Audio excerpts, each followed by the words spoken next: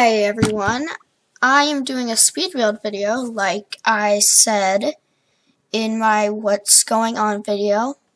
If you would like to know what's going on with my channel and what's been happening, go over there after you watch or before you watch this video. It's your choice.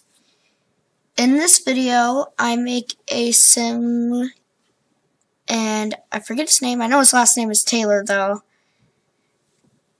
I think it's Kenneth. Yeah, Kenneth Taylor. And yeah, I'm considering putting him in a LP because I want to do an LP, but I'm not really 100% sure on what to do. But yeah. Right now I am working on his face and I'm doing his eyes there. Yep. This is my first official speed sim video. I did one a while back on my Xbox, and that was something because I had to have the tripod set up and I had to use iMovie to make this all fast forward.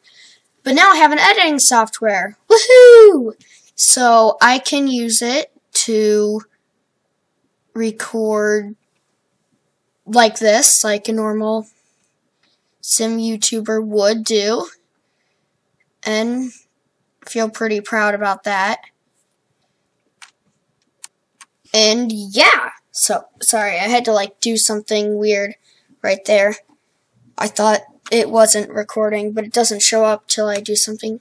It's the first time using this editing software for me, so I'm still getting used to it, but I do expect a lot more videos, official speed builds. I'm not a good builder and I'd like to get better at it, so I thought speed builds would be a good idea for me to get better and for other people to have fun and watch. My subscriber count has gone up drastically and I have not mentioned it, and I really do thank all of you for clicking that button and subscribing. If you didn't know, you can go in on the side of the sim's face and move his or her head, what's that called? Forehead. That's what it's called. And bend it to your will. Create a Sim is really great compared to The Sims 3. Last month or so, I went back to try to play with Create a Sim on The Sims 3 and Build Mode in The Sims 3. And oh my goodness, is there a difference. I just can't believe how crazy the difference is compared to now. And this is going to be a great year. And I don't know if we'll ever get a color wheel. That's one thing I truly do wish from The Sims 4. I picked his traits. I wanted him to be a type of animal lover, and it seems kind of like I do a cats and dogs LP, so I kind of thought of doing something like that. And yeah. But yeah, I enjoy this type of format, and I think it's pretty great. Okay, sorry. I don't know if you can notice, but I had to end the voiceover thingy for a second because my family just got home. But anyway, I am picking out his sleepwear. I did not want to pick that long sleeve shirt because I feel like I've slept with a long sleeve shirt before and it wasn't that comfortable. The sleeves would keep moving up. So I wanted him to be comfortable while he is sleeping.